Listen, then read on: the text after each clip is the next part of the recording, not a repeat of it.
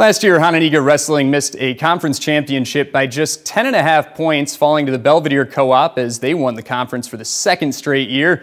They were looking for a different result this time around at their home gym.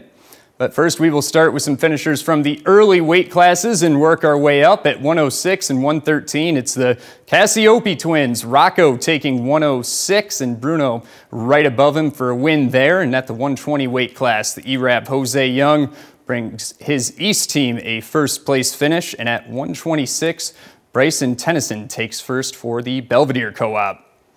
And getting to some of the highlights now, we will start with a nice reversal from East Donald Cannon. He won the 132 weight class, a nice move there. And at 138, Hononegah's Thomas Silva with a thundering takedown there. He would beat Belvedere to win the class.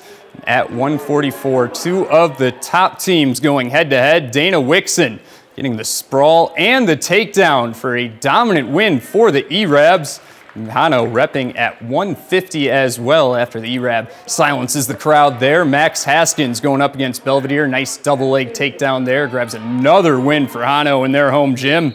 At 157, it's the top two teams again, East and Hano. Check out this move from Brody Sendelli, getting the cradle and the pin to grab another Indians win, and they are running away with it now. You can see a pattern here. Same two schools at 165. Connor Diemel shaking his own gym with a thundering takedown, grabs another win over East, takes the 165 class, and at 175, after nearly missing first last year, their squad not messing around. Curtis Smith grabs the win there.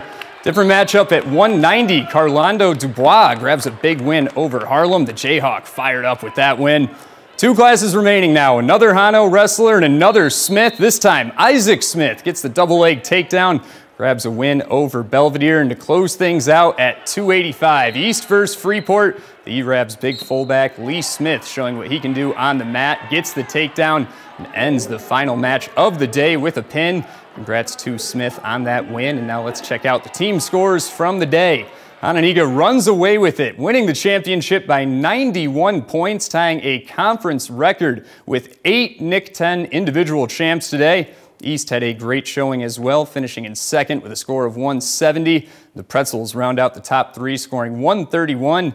We'll have additional coverage of the matches on our website, WREX.com. That'll be coming out later tonight.